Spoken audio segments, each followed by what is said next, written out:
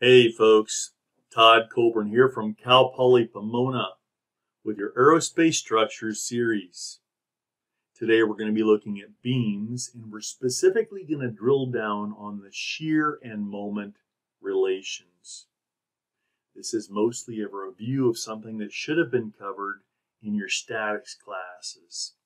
However, this is so critical for a thorough understanding of structural mechanics that we're going to give you another dive into that now.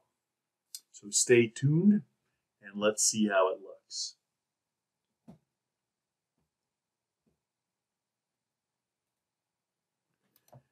Now, thinking back to statics, we looked at equivalent forces, force systems. We learned about equilibrium, and we imposed equilibrium to find equivalent force systems, one versus another. We went on to look at the application for trusses, and we started out by first looking at the constraints on a truss, removing those constraints, placing the forces that represent the fixity of that constraint, and then we imposed equilibrium to determine what the external forces are. We had a series of applied forces, like this force P on this truss at node C, and then we calculated reactive forces that represent the constraints, like our reactions RA and RB. Now we then learned to go and evaluate the internal, so these are all external forces on the truss. Once you have an applied set of forces, those are external, and the reactions also can be considered external to the truss itself. Now, once we understand this principle, we then went onward to determine what are the internal forces in the truss elements.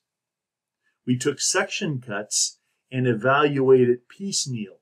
We either used the method of sections, which took a cut, pulled it apart, replaced the cuts, at the cuts replaced the forces, or we used the method of joints, where we exploded our whole structure, removing every member from the joints, and then we drew all of the forces acting on each joint and all of the forces acting on each member.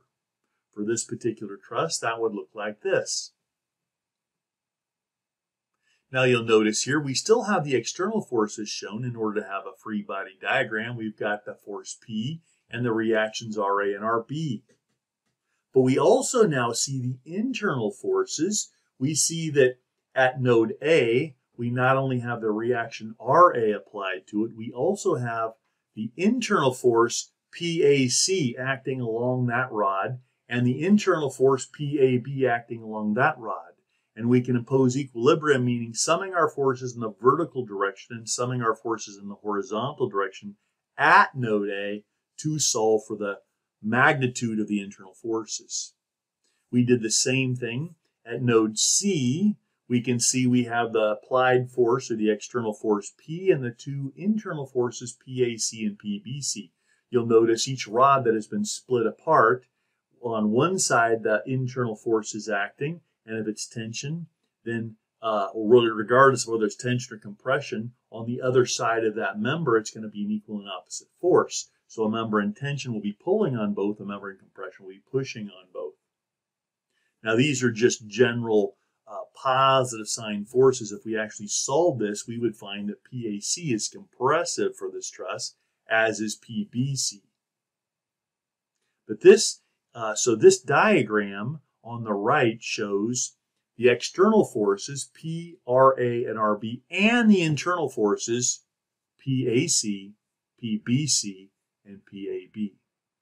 Now, if we did the same thing for a beam is designed to carry transverse loads. Now, instead of axial forces, which we may also have in some cases, we're going to instead see shear and moments developing within the beam. If we looked at the external forces on a beam, this particular beam looks like we have a nice standard beam. Who knows what the cross section is? Maybe it's rectangular, maybe an I-beam. We have an external applied force P, and we have two reactions RA and RB. If we then break that apart, we find out that we have internal forces as well. We're going to have shear forces and moments within the element, as we see in span AC, we have a shear and moment that changes along the beam as a function of where we take that cut. And between joint node C and node B, we see that we have a shear and a moment also that actually changes along that beam. This is what we're going to look at today and how to calculate those shear and moment forces. Okay? So let's just start out with a simple pinned beam with a applied transverse force P. Okay? And our goal here is to write a function that expresses the shear along the beam and the moment along the beam. Sometimes we'll find that the shear is constant along portions of the beam. Sometimes we'll find that the moment is constant along portions of the beam. But often those two values will both change. So our goal is to write this function. What is our shear as a function of x position? What is our moment as a function of x position? All right, so the challenge here is we're going to need a different function every time something changes along the beam. So if we look at the beam, we move from left to right, we see at node A, we're going to have a reaction at A. So between A and C, we're going to have one function. But you'll notice there's no other external loads introduced between A and C. Therefore, one function will be needed for shear, V of x, and one function will be needed for moment, M of x. Now, once we pass node C, we find we now have a change to the applied forces, or the external forces. Therefore, that's going to likely change the internal forces. So once we pass node C, we're now going to need a different function to evaluate the shear as a function of x and the moment as a function of x. If we then continue along from C toward B, we see nothing changes until we get to the right end of the beam, and after that we're done, so we don't need a third function. So this beam will require two functions to evaluate the shear at any point and two functions to evaluate the moment at any point. Let's take a look at this further. So our basic process is like this. What we're going to do is we're going to calculate all reactions on the beam. We do this by isolating a point. Summing our moments is usually wisest and gets us an answer first, fastest. Then we sum our forces, and we're just imposing equilibrium systematically until we have all reactions. Next, we're going to cut the beam after the first load change. So if we look at this beam moving from left to right, we see at node A we have a force introduced. Right now it just is shown as an external, as a constraint. But when we replace that constraint, we find out it has a vertical force. So right at point A, we have a change to the external loading on the beam. Therefore, we're going to make a free body diagram from the left end of the beam to some point between A and C. Okay? We're going to sketch a free body diagram of that segment just to the left of that, and we're going to show the shear and moment internally at the cut. And we will assume a positive direction for those. We will then sum our moments and forces in order to determine our shear function of x in that span and our moment function of x in that span. We then will cut the beam after the next load change. We see, so at point A, we introduced an external load. We needed one function for right after that, one for shear, one for moment. Then we pass node C, we have an external load change, so we need a new function. And so now we're going to cut it somewhere to the right of point C, but before we get to any other external loads. We then draw a free body diagram and repeat the steps. Free body diagram, calculate, impose equilibrium to calculate V and M as functions of x. And then we keep doing that until we run out of external loads on the beam or reach the right end. Okay, that's our basic process. If we take a look at our beam here, we see that we're going to need one set of functions for the span AC, because at A the external loads changed, and at C the external loads changed, and then they don't change again till the end. So we're going to need a function to represent span AC for shear, and another one for moment, and we need a function to represent shear and moment from in span CB. Okay? Now, if we later go back and want to evaluate what the shear or moment is at any point on the beam, we'll have to select the correct function that corresponds with that segment. All right. Quick word before we continue on sign convention. When we're dealing with beams, we're going to introduce what we call beam sign convention. It's a special sign convention. So if you look at figure A is a typical beam. We're going to focus on a little segment. We're going to make a little section cut just to the right of point A and draw a free body diagram, which is our figure B.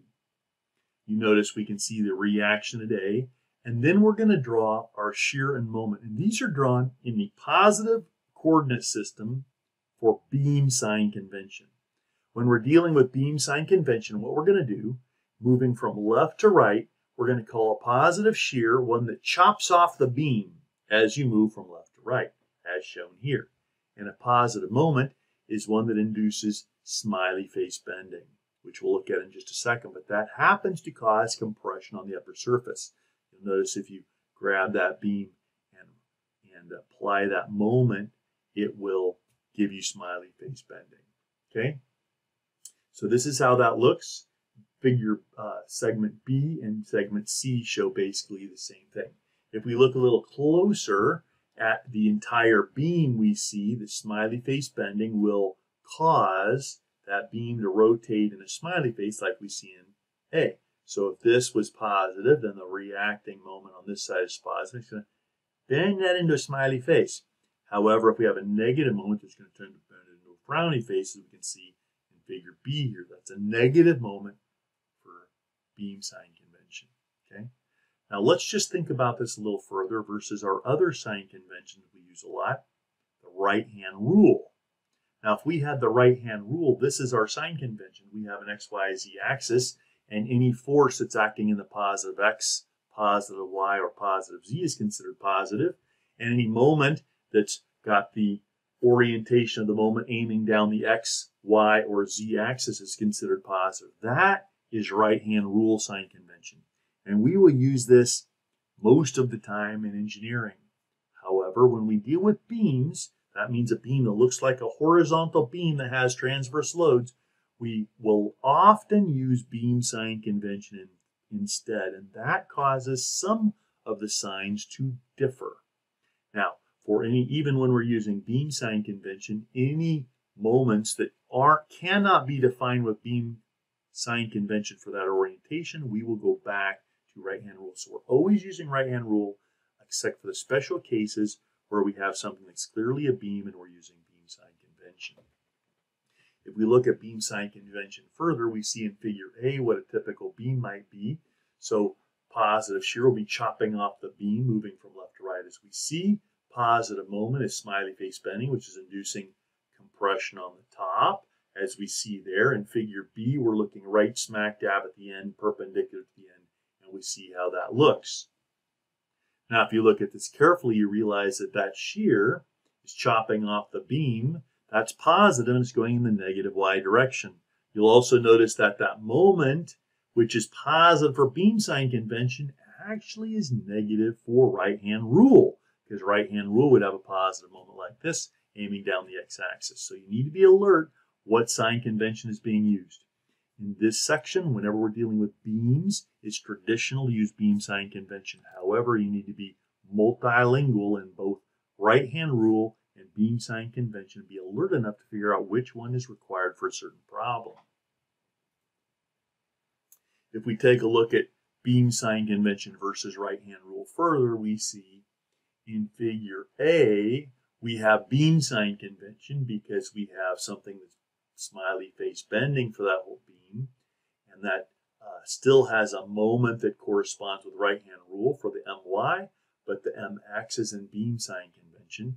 And in the second figure, B here, we see both the moment X and the moment Y are right-hand rule. That's a right-hand rule sign convention. Okay? So with that said, understanding our sign convention, let's take a quick look, a refresher from statics on our constraints. we saw a few different kinds of constraints. For example, we have this first one is a pin joint where we can have an Rx and an Ry, and our deflections are 0. We have a roller joint, which will only translate in Ry, and only our vertical deflection is 0.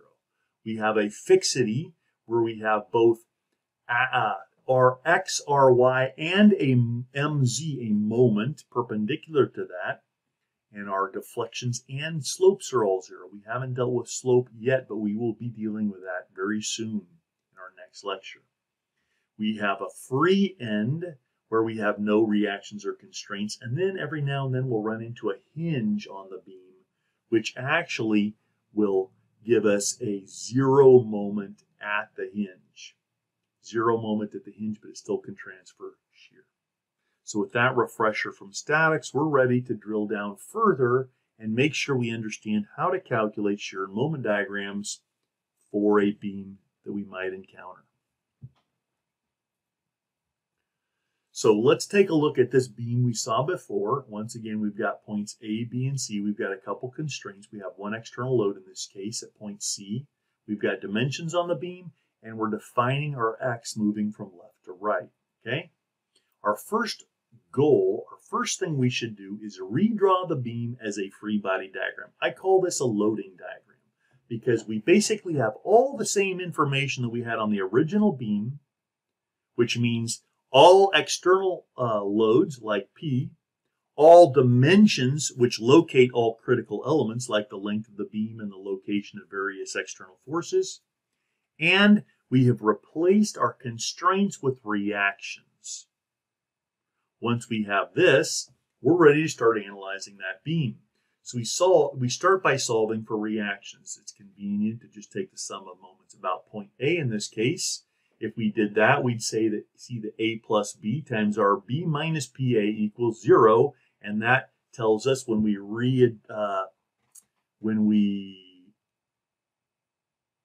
rearrange this equation, we find out that RB is PA over A plus B, or PA over L. Okay? Now, if we now sum our forces, we see that RA minus P plus RB equals 0, and if we rearrange that, we get this, which gives us this, which gives us that, which gives us that. So we find that RA is PB over A plus B, or PB over L. Okay? Now we have all reactions on the beam. All external forces are now defined. We're ready to start looking at what are the internal forces and moments in the beam.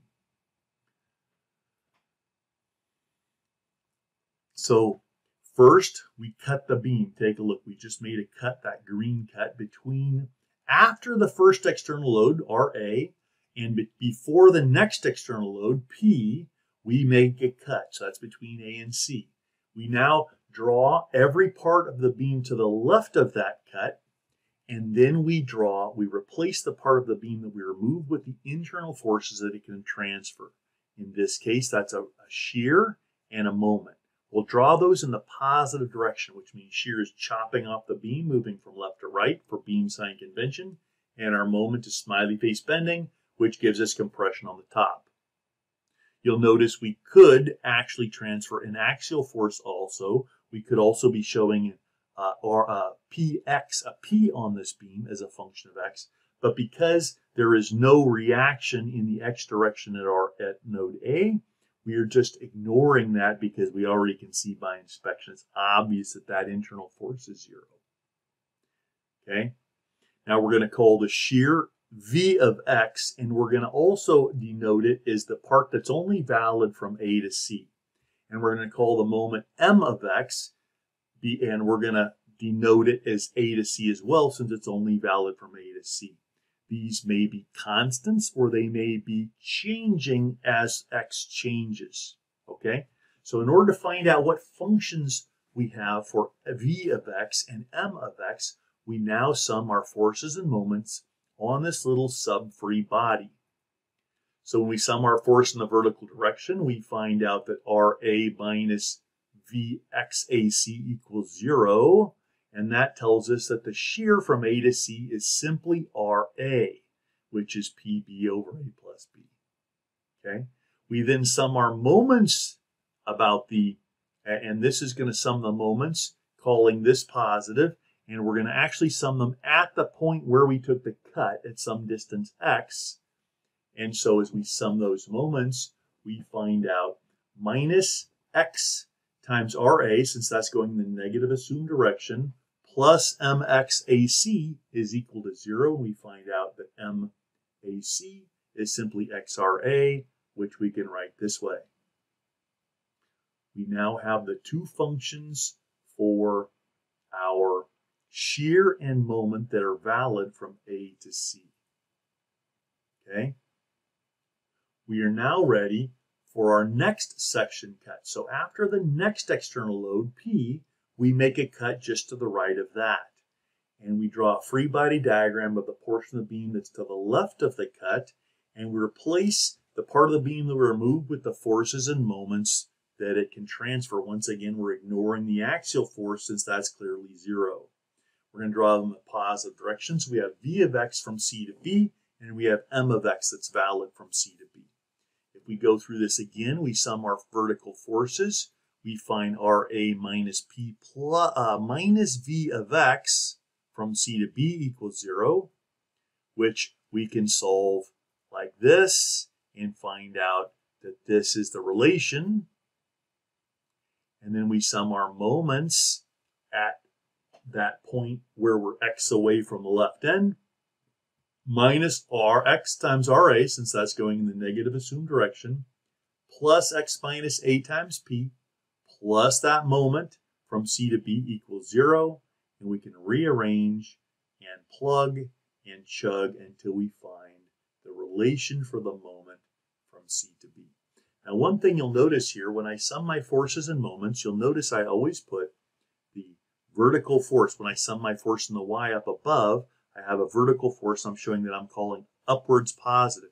Even though we're using beam sign convention and showing B downward positive, I can choose either direction when I'm actually making any summation, and I always show the direction that I'm assuming, upward positive for my shears, and usually right-hand rule for my moments. Even though the shear and moment are defined using beam sign convention, when we sum our forces and moments, as long as we're consistent within that equation, then this is fine. The key thing here is I'm always showing what direction I'm assuming is positive when I make those summations. You'll find if you're very careful about this, this will really help you to not make mistakes. Okay?